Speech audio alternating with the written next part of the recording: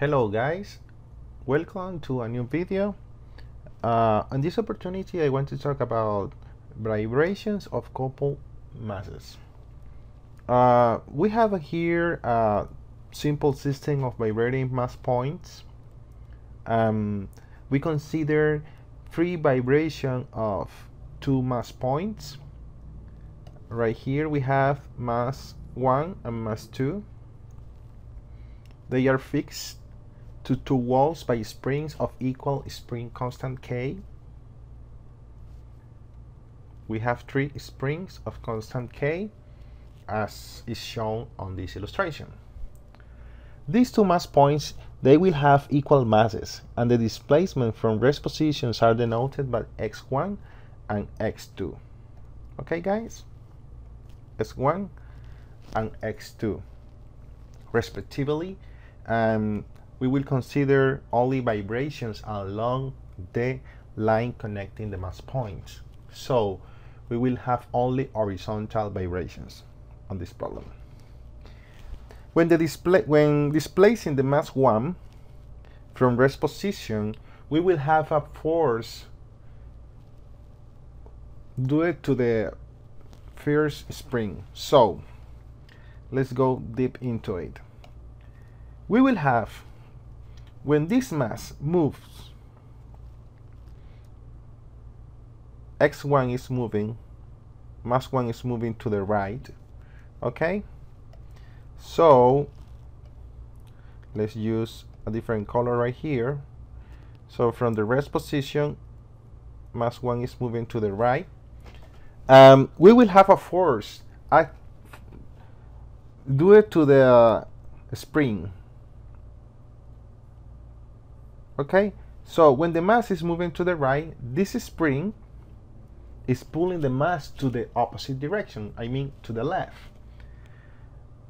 So we will have, as you know, the Hooke law. Do you remember, right? Hooke law.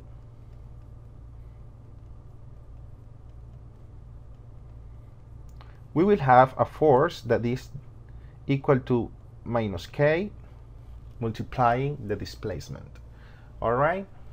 On this mass, we know that the force is equal to mass multiplying the acceleration. But we know that the acceleration is the second derivative of the position with respect to time. Okay. So we will have this is equal mass multiplying x two dots. Okay. Well, if we have this mass number 1 moving to the right, we will have the spring force pulling to the left. So for the mass 1, we will have the mass multiplying the acceleration is equal to minus, is x1 because it says mass 1, minus spring constant x1. Okay, but we have another spring. So this spring, we have this spring pulling, we have this spring pulling to the right. This spring in the middle of the two masses is pulling mass 1 to the right. Okay, this spring has an elongation, a relative elongation between the positions x2 and x1. So this spring is going to have a relative elongation, and this relative elongation is because this is moving x1, right? This spring is moving x1, this spring is moving x2, I'm sorry, this mass is moving x1, mass 2 is moving x2, and this spring has an elongation x1, and this one has an elongation n2. So the spring in the middle is going to have a relative elongation between x2 and x1, and is equal to x2 minus x1. Okay, so x2 minus x1. I will write it down here. x2 minus x1. When the mass 1 is moving to the right, this spring in the middle is pulling the mass to the same direction. So we will have another force due to this spring equal to plus k, the spring constant, multiplying by the relative elongation of the spring in the middle, x2 minus s1. Okay, so we can write this equation here, and let's write it down like this: m s1 two dots is equal to minus k x1 plus k x2 minus s1. Okay, let's call this equation equation number 1. Okay, guys, and I will highlight it. Okay, come back to the illustration again. I will erase this first equation, and I will analyze the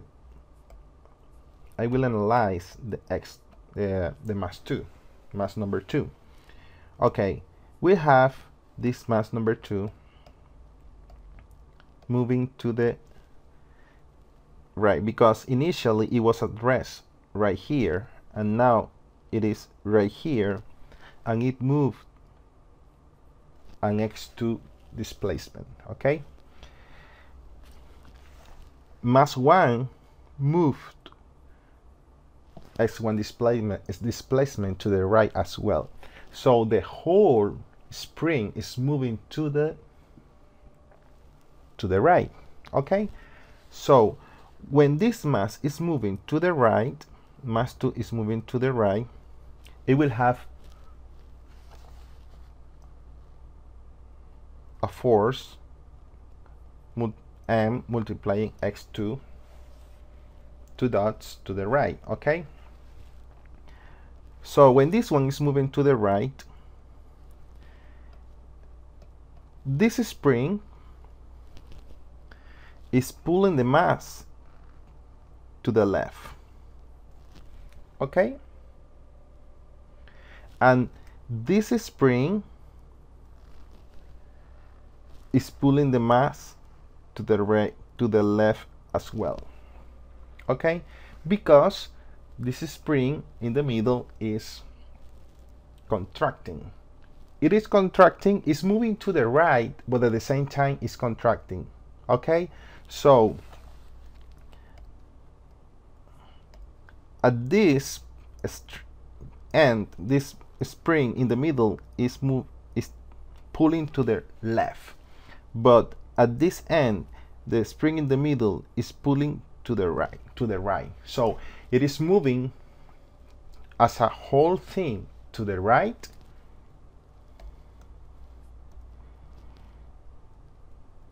as a whole thing.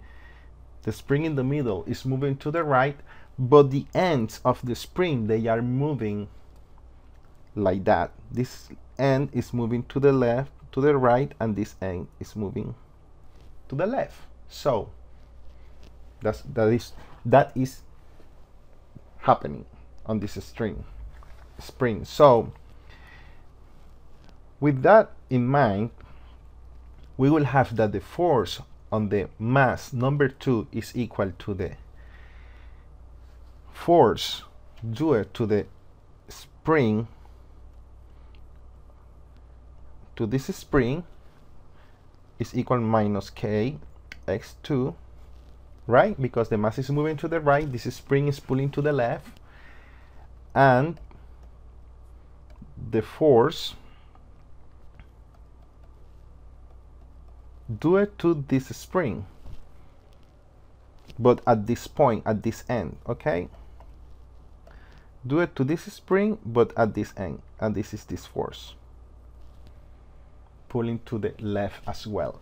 And we will have k multiplying the relative elongation of the spring in the middle is x2 minus x1. And we will have the equation for the mass 2.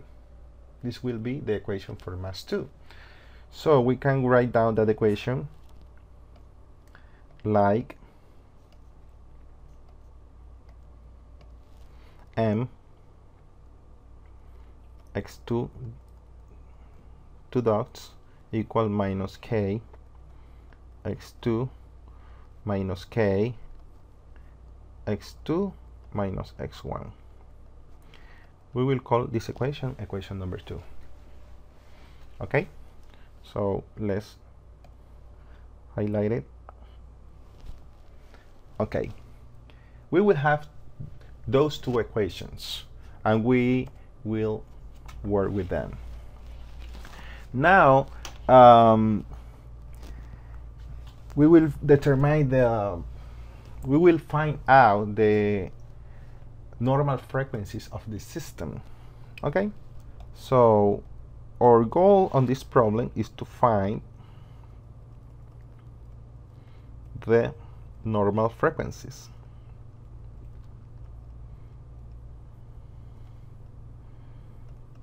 The normal frequencies. Okay,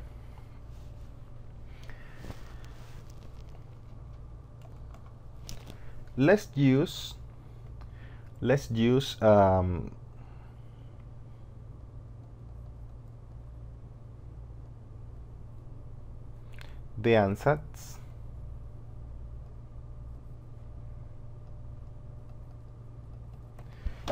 ansatz x1 equal to a1 cosine of omega t and x2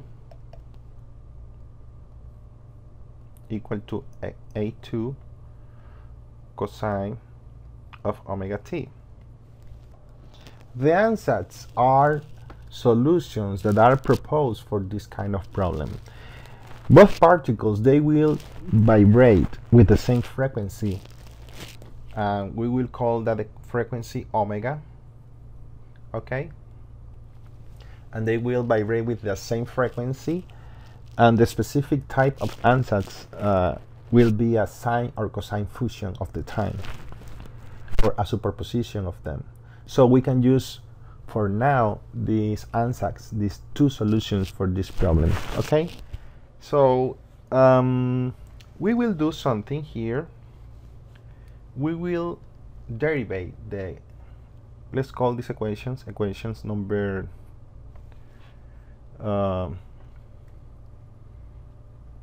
okay, the equations. We will find the first derivative of x1 is going to be s1 dot. Okay, it's the first derivative with respect to time.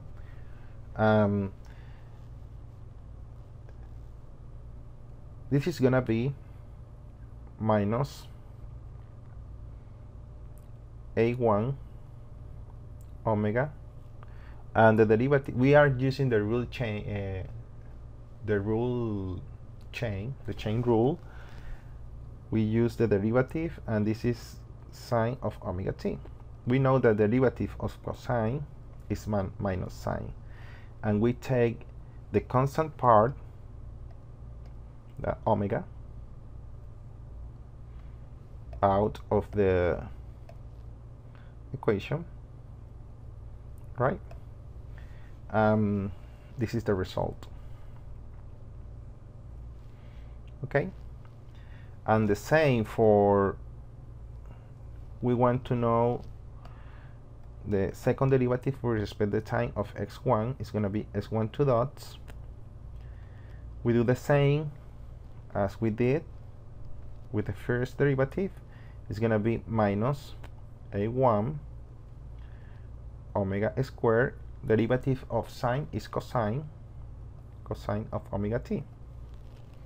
Okay, and we have that second derivative with respect to time. And we do something similar for the x2 solution. Okay, the x2 solution would be something like x1 x2 dot is equal to minus a2. Derivative of cosine is sine, but the argument is multiplying the frequency, and the frequency is constant, so we can take it out. Omega is the same, is the derivative of omega t, but the derivative of omega t with respect to time is omega, multiplying the derivative of the cosine function, that is sine function negative. But we wrote down the negative just first here. So sine of omega t. Okay, guys, sine of omega t, and the second derivative with respect to time of x2 is equal to minus a2. Derivative of omega t is omega, but we have an omega already, that's omega squared, multiplying the derivative of the sine function is cosine of omega t. Okay, and I will highlight it, but with a different color, in this case yellow. There we go. So we have those derivatives. Now I will replace these four equations into equations number 1 and number 2 respectively. Okay, so let's do that on the next page. When we replace the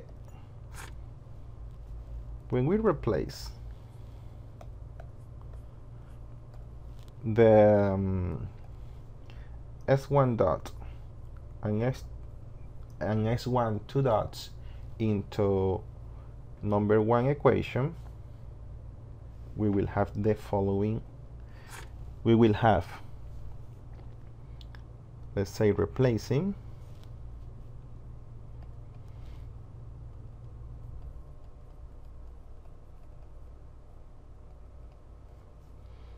S1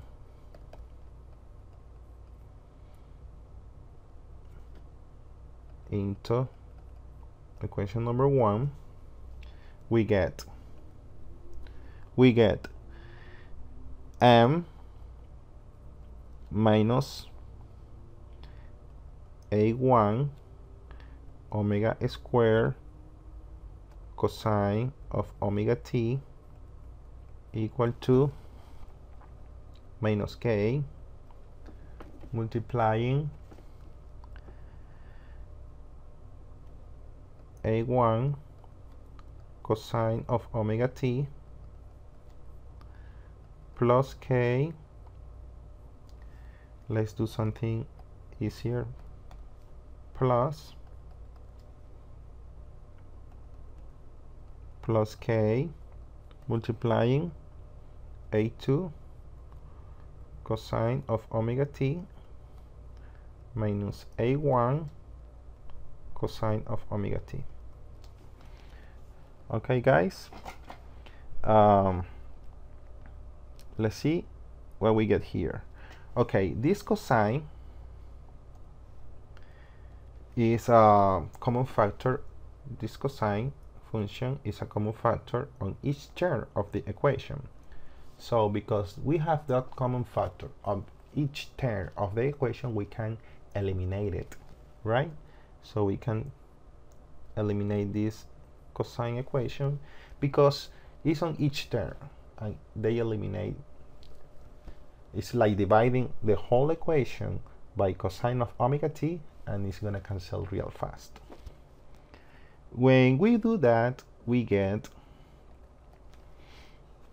minus m a1 omega squared equal to minus k a1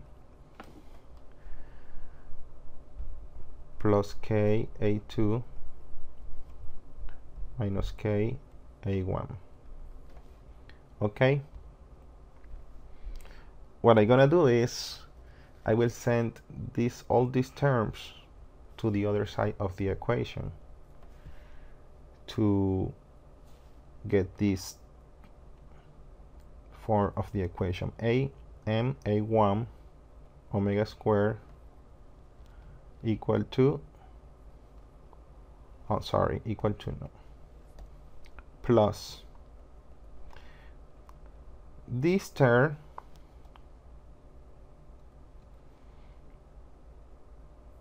as add with this one. So we'll have plus 2 KA1, okay, and this term minus KA2. This is equal to 0. We can take common factor A1 of these two first terms, and finally we get 2K minus N omega squared, taking common factor A1 out of the parentheses, A1 minus K A2 equal to 0. Let's call this equation number 3.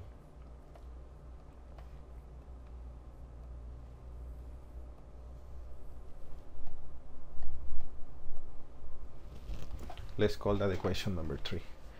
Let that equation, we will use that equation later.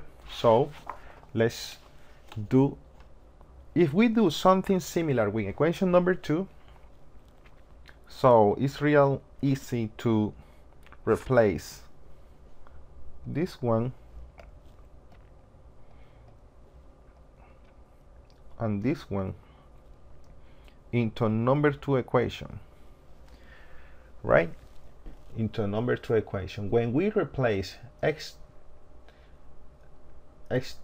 dot, s2 dots, and x2 into number 2, we will get a similar equation, to number 3 equation.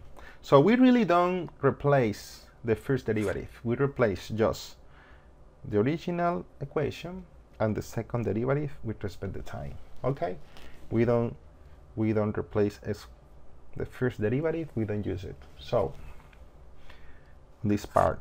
So if we do something similar on the number 2 equation, we will get something like this: 2k minus m omega squared x2 minus k a1 equal to 0.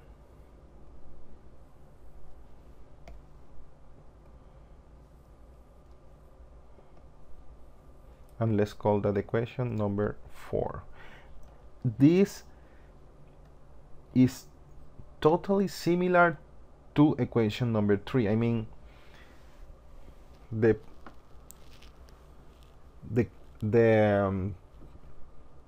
way on which we can calculate number 4 equation is totally similar to how do we calculate equation number 3. That's why I don't do it. We do absolutely something similar. It's almost the same procedure, so almost the same calculation, so we can find equation number 2 just on the same way. So we have equation number 3 and number 4. Okay, so they have a kind of equation number 3 and number 4, they have the form of two linear homogeneous equations for the amplitudes A1 and A2. We will talk about the amplitudes later, okay? Amplitudes. So these two equations, they have a form of two similar, okay? Two linear homogeneous equations for the amplitudes A1 and A2. So we can do something. I will write down these equations like this. I will write it down like this. Equation number 3, I will write it like 2k minus m omega squared a1 minus k a2, okay, equal to 0. a1 and a2 like that, and the second equation, the equation number 4, I will write it down like minus k a1 plus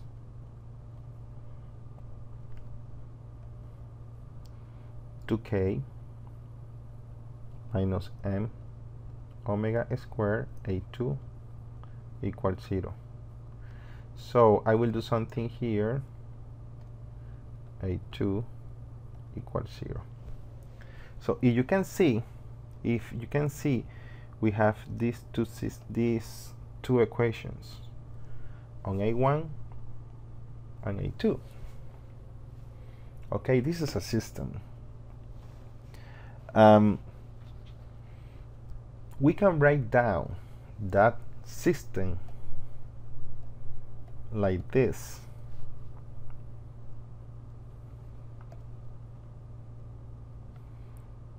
Two k minus m omega squared minus k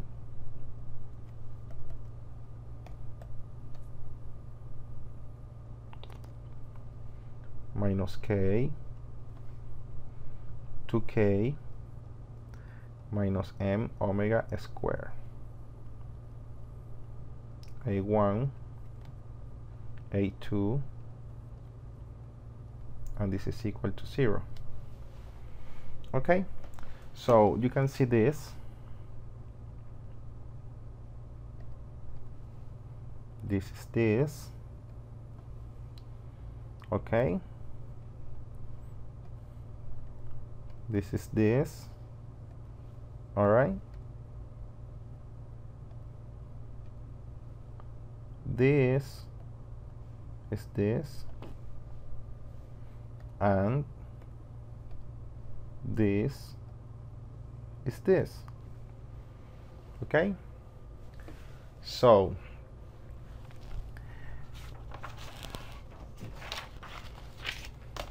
if we multiply this matrix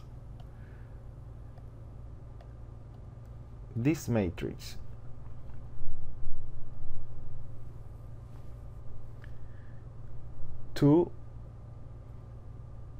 columns and two rows matrix with this one, with this vector, we will have this system.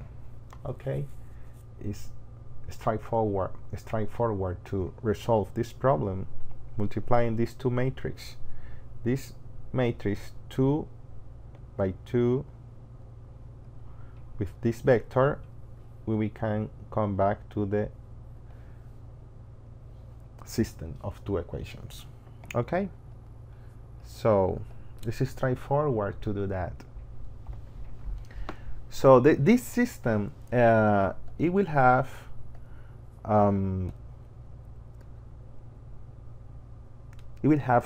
no trivial solutions only if the determinant of the matrix vanishes. I mean, if this condition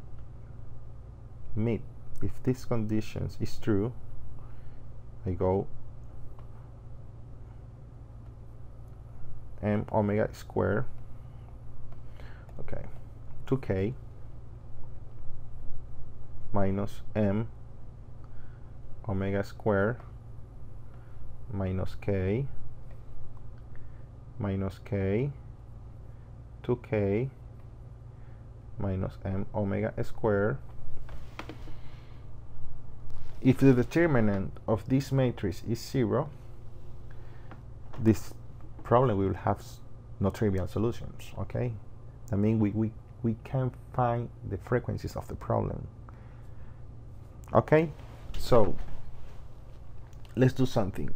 The determinant of this matrix is going to be 0, so we will multiply this and this by this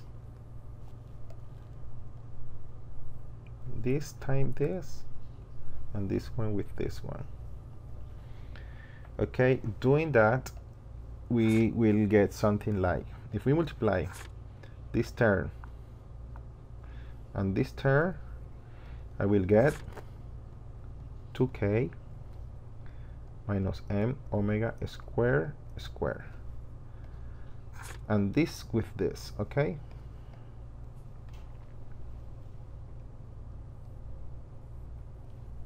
And we will have minus k multiplying minus k is equal to 0. Then I will get 2k minus n omega square minus, and minus is plus, k square equal to 0.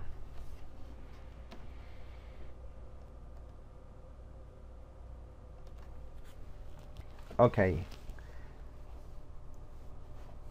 let's apply the square of a binomial on this one, right? We remember a minus b squared, right? We remember that formula, right? A minus b squared is equal to a squared plus b squared minus 2ab. Okay, we remember that formula from the high school. If we apply this formula into this first part, we will get 4k squared plus m squared omega squared minus 4k m squared, and the second term minus k squared, this is equal to 0.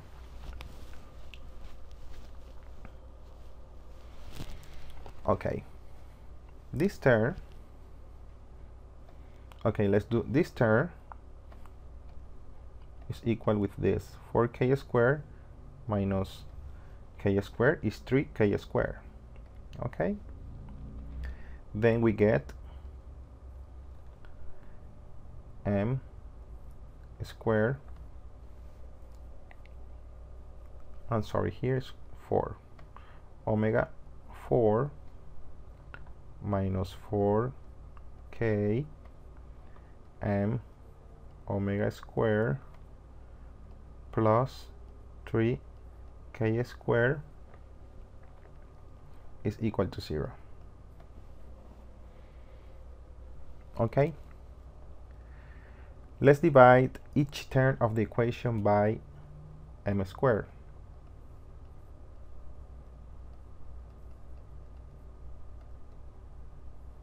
Dividing each term of the equation by m squared, we will get omega squared, sorry, omega 4 minus 4k dividing m omega squared plus 3k squared dividing m squared equal to 0.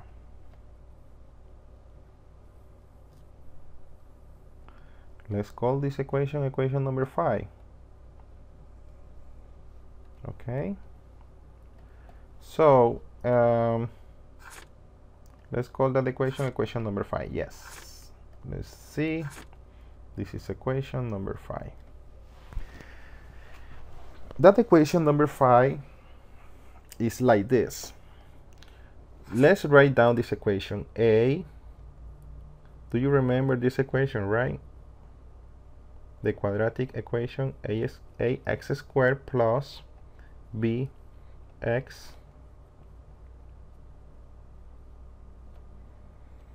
plus c equals 0. This equation is similar to equation number 4. Okay, if we call x equal omega squared, we have two similar equations. Okay, and the solutions of these equations are x equal to minus b plus minus root square b squared minus 4ac dividing 2a. Okay, where x is equal to, I'm making x equal to omega squared, and I will make a equal to 1 on equation number 5, v equal to 4k dividing m, and c equal to 3k squared dividing m squared. So we are making that equation, let's call this equation number 6. We are making equation number 6 equal to equation number 5, calling these variables of the equations like that. Okay? If we apply the solution of equation number 6, I mean this solution,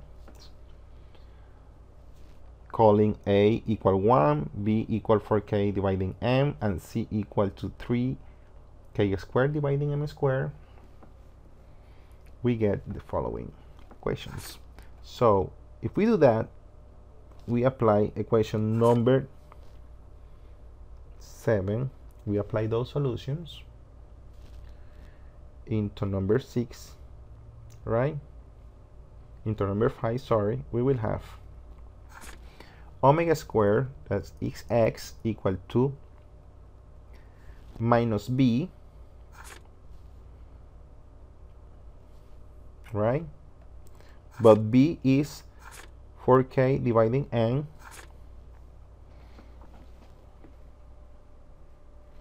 minus 4k. Okay, so we have minus b, but b is minus k dividing minus 4k dividing n. We will have plus 4k dividing m, plus minus root square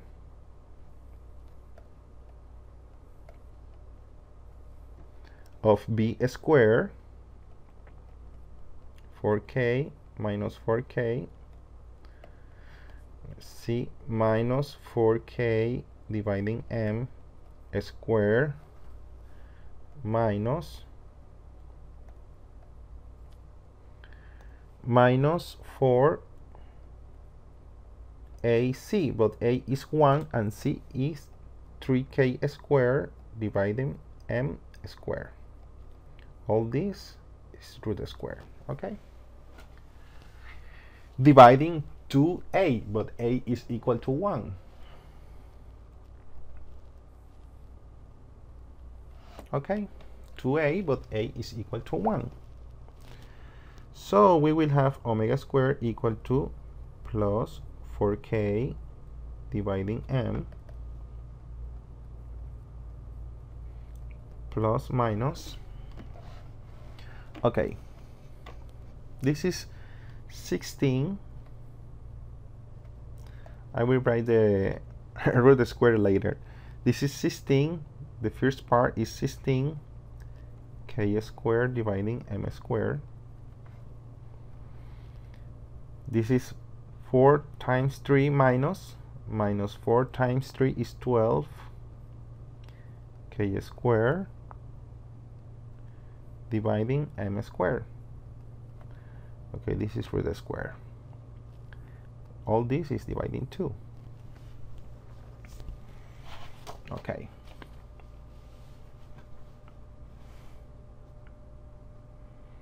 Okay. Let's go. Then we have omega squared equal to plus 4k dividing m plus minus 16 k squared dividing m squared minus 12 k squared dividing m squared is equal to 4 k squared dividing m squared, all this dividing 2.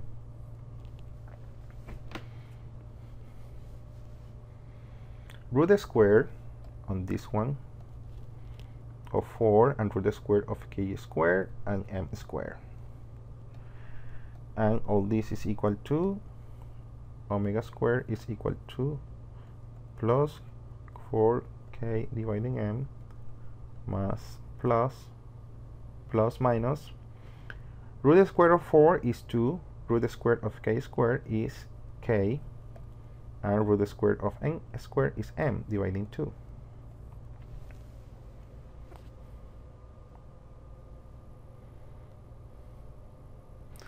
Okay, we simplify this 4 divides this 2, and this 2 divides this 2 as well, and that is equal to 2k dividing m plus minus k dividing m. Okay, we have two solutions. When omega squared is equal to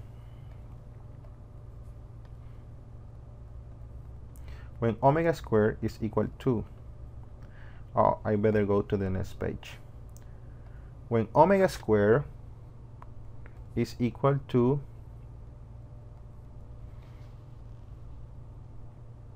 2k dividing m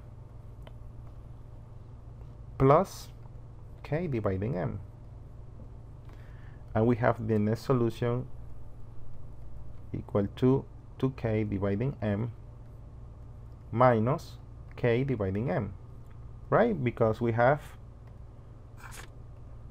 plus and minus, two solutions. Okay, so these two solutions, okay, this first solution is omega squared equal to 3k dividing m, and this solution is equal omega squared equal to k dividing m. So let's call this solution number 1, and this solution number 2. Okay, so we have omega 1 equal to root square of 3k dividing m, and omega 2 equal to root square of k dividing m. So we have these two solutions for the frequencies. These are the frequencies of the system. Okay, guys? The system is gonna vibrate with these two frequencies, but what is gonna happen? Okay. In the next video, I will explain how the system vibrates. Okay, when the system vibrates with omega 1 frequency, and when the system vibrates with the omega 2 frequency. These are called normal frequencies of the system.